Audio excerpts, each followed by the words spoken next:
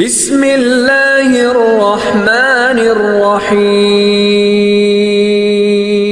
আসসালামু আলাইকুম সুপ্রিয় শিক্ষার্থী বন্ধুরা, আশা করি আমরা সকলে ভালো রয়েছি। আবারও স্বাগতম আমাদের অনলাইন ক্লাসে। আজকে আমরা যে চ্যাপ্টারটি নিয়ে আলোচনা করার চেষ্টা করব সেটি হলো চ্যাপ্টার 1, অর্থাৎ ordinary differential equation chapter 1-এ example 21 আজকে আমরা আলোচনা করার চেষ্টা করব। তোমরা যদি আগের কোনো পর্ব অর্থাৎ ক্লাসগুলো দেখে না থাকো, এই ভিডিও ডিসক্রিপশন বক্সে দেওয়া থাকবে, সেই ক্লাসগুলো তোমরা ধীরে ধীরে দেখে নিবা। খুবই গুরুত্বপূর্ণ প্রশ্নগুলো ছিল। সেই প্রশ্নগুলির আমরা যে বোর্ড প্রশ্নগুলো ছিল সেগুলো আমরা সমাধান করার চেষ্টা করছিলাম। আশা করি তোমাদের সবারই উপকারে আসবে এবং ভালো লাগবে।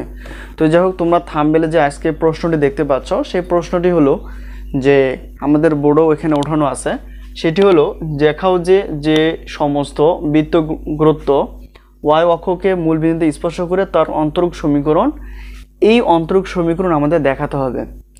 তো আরেকটা এরকমই ছিল, সেটা হলো এক্সাম্পল 20, অর্থাৎ এখানে শুধু ছিল ওয়াই অক্ষকে, আর এই সমীকরণটা এই সমীকরণটা একটু আলাদা ছিল। তো এখান থেকে আমাদের কিছু ইনফরমেশন আছে, সেই ইনফরমেশনকে ব্যবহার করেই আমরা এটাকে সমাধান করার চেষ্টা করব। যদি এক্সাম্পল 20 দেখে ফেলো বা না দেখে থাকো, এক্সাম্পল 20 দেখে নিবা, তাহলে এই আজকের প্রশ্নটি আমাদের জন্য অনেক সহজ হবে। তো যাই হোক, এখানে কয়েকটা কথা আছে। এখানে বৃত্তগ্রস্ত এবং ওয়াই অক্ষ, আমরা জানি বৃত্তের যে সমীকরণটা আছে সেই সমীকরণ এবং তার কিছু ক্যালকুলেশন যখন বলবে যে ওয়াই অক্ষকে যদি বলে এক্স অক্ষকে, তাহলে এক্স সমান 0 হবে এবং সি সমান 0 হবে। কখন? যখন বলবে যে কোনো একটা বৃত্তের এক্স অক্ষ অর্থাৎ এক্স অক্ষকে মূল বিন্দুতে স্পর্শ করে, তখন এক্স সমান 0 এবং সি সমান 0 হবে। যেহেতু এখানে এক্স বলেনি, বলছে ওয়াই অক্ষকে, তাহলে এখানে হবে কি ওয়াই ইকুয়াল 0, সি ইকুয়াল 0। আশা করি আমরা বিষয়টি বুঝে গেছি। তাহলে এটাকে ব্যবহার করে আমরা অন্তরীকরণ অর্থাৎ করার পর এই সমীকরণ আমাদের চলে আসবে। যদি আমরা অন্তরীকরণের মাধ্যমে করতে পারি তাহলে আমাদের কি হবে, এটা চলে আসবে। তো যাই হোক, আমাদের বৃত্তের যে সমীকরণ আমরা জানি বৃত্তের সমীকরণ। তো বৃত্তের সমীকরণ কোনটা? আমরা বৃত্তের সমীকরণ এখানে লিখতে পারি, অর্থাৎ x square plus Y square plus 2gx plus 2fy plus C equal 0। এটি হলো আমাদের কিসের বৃত্তের সমীকরণ।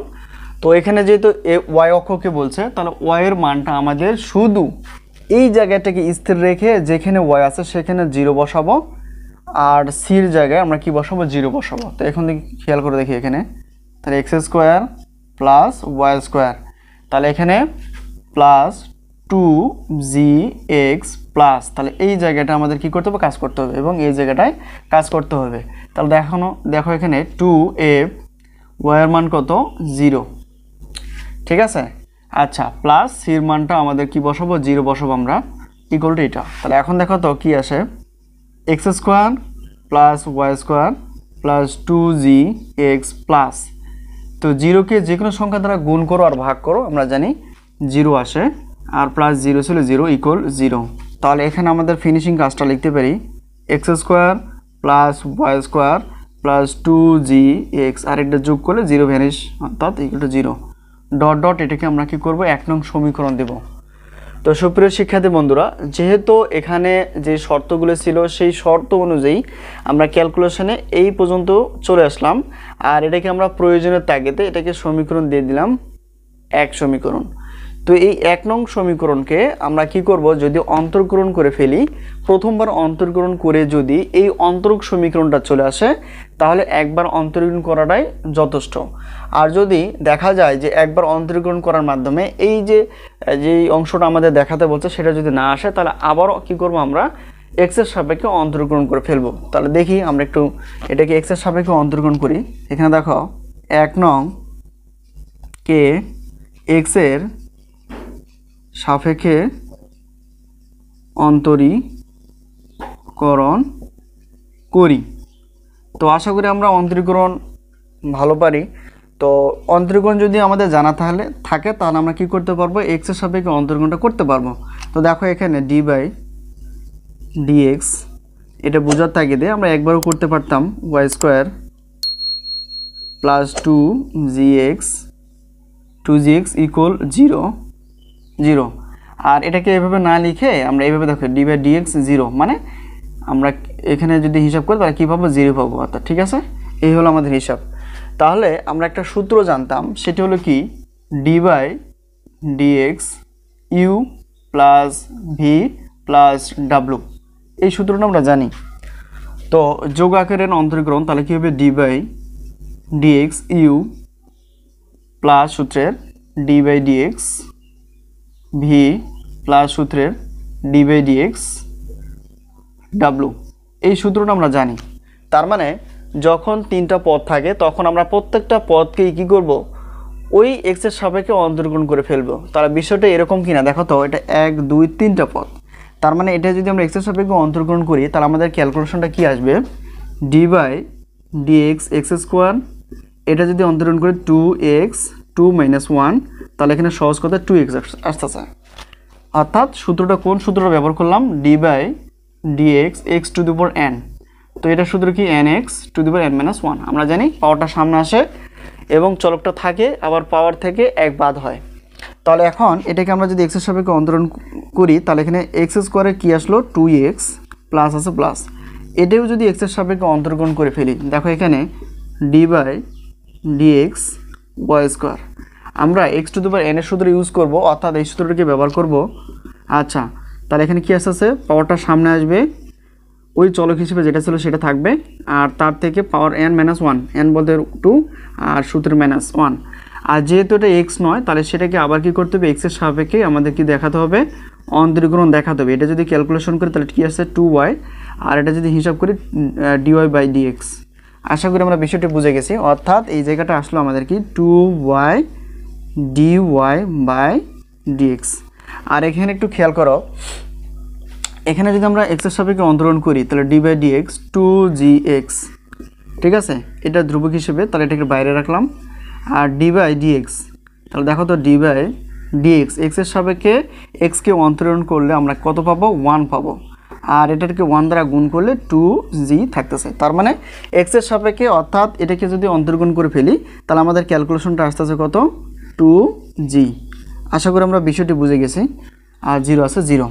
এখন আরেকটু কাজ করা যায়, সেটি হলো কি আগের যে পার্টটা বা আগের যে এক্সাম্পলটা ছিল আমরা কি করছিলাম, 2f এর ক্যালকুলেশনে নিয়ে আসছিলাম, এখানে আনতে হবে 2g।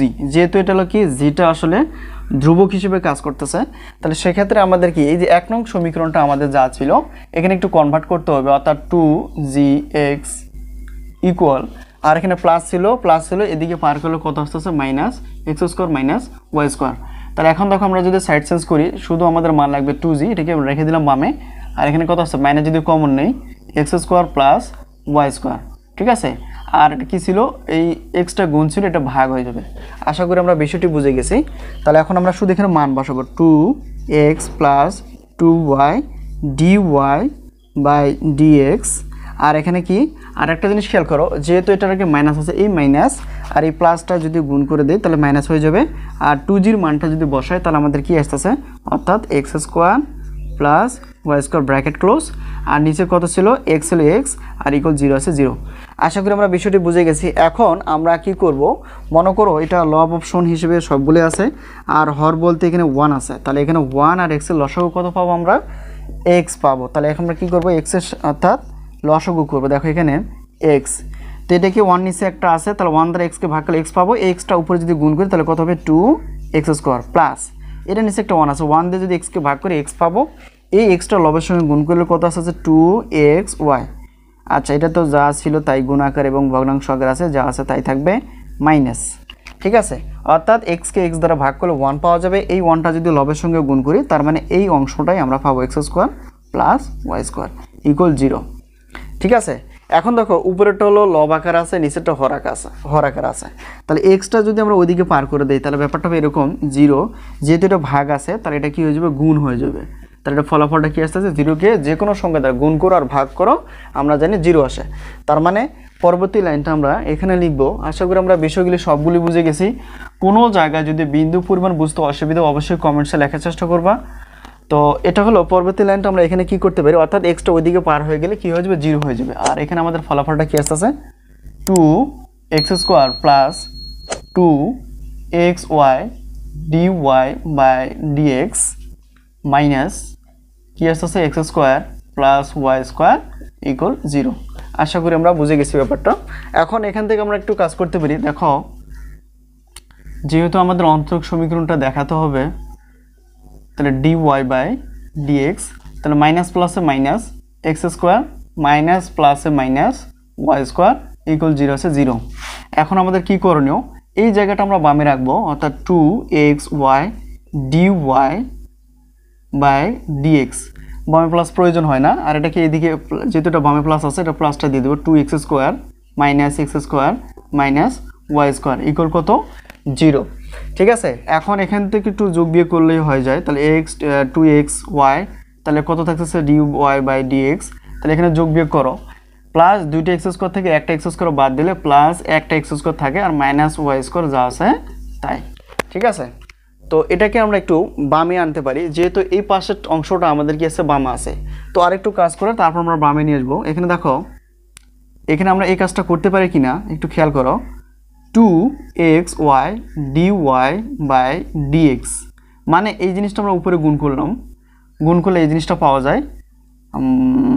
সরি এটা একটু ভুল হয়ে গেল, সেটা হলো কি এই কাজটা আমরা এইভাবে করতে পারি। তাহলে কত dx, তাহলে কত আছে 2xy dy।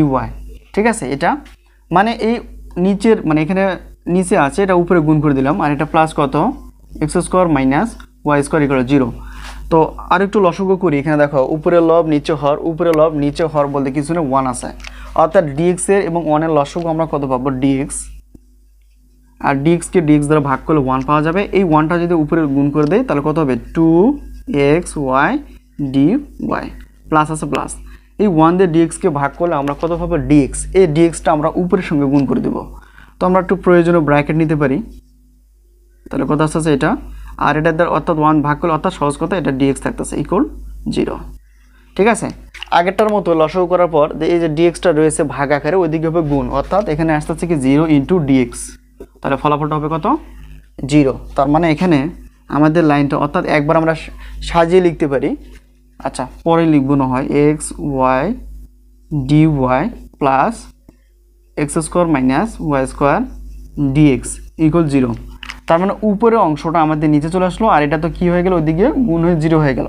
এখন যেহেতু এরকম দেখাতে বলছে আমরা শুধু সাজিয়ে লিখবো। ঠিক আছে, সাজিয়ে লিখলেই কিন্তু আমাদের কি অ্যান্সারটা চলে আসবে। তাহলে এখানে অতএব আমরা লিখবো এটাকে আগে নিয়ে আসবো, অর্থাৎ x square minus y square bracket dx, আর এখানে দেখো বামে প্লাস প্রয়োজন নাই, এটা ওইদিকে লিখবো, অর্থাৎ প্লাস আছে প্লাসটা দেখাতে হবে, 2xy এখানে dy আছে dy। এটি হলো আমাদের কি অন্তরক সমীকরণ। তো আশা করি আমরা প্রমাণটা বুঝে গেছি, অর্থাৎ এটা যেহেতু দেখাতে বলছে শুট বা দেখানো হলো। ঠিক আছে, তো কোনো জায়গায় আমাদের যদি বুঝতে অসুবিধা হয় অবশ্যই কমেন্টসে তোমরা লেখার চেষ্টা করবা। তো ক্লাসটি কেমন লাগলো অবশ্যই এটাও ক্লাসে কমেন্টসে লেখার চেষ্টা করবা। তো আজকে এই পর্যন্তই ছিল। তো আগের পর্বের মতোই আজকের পর্বটি ছিল খুবই গুরুত্বপূর্ণ একটি বোর্ড প্রশ্ন। তোমরা সুন্দর করে খাতায় তোমাদের নিচে নিচে খাতায় লিখবা। তো যদি ক্লাসটি ভালো লাগে অবশ্যই লাইক কমেন্ট শেয়ার থাকবে। তো আজকে এই পর্যন্তই, পরবর্তী ক্লাস দেখার জন্য আমন্ত্রণ রেখে শেষ করছি। আল্লাহ হাফেজ।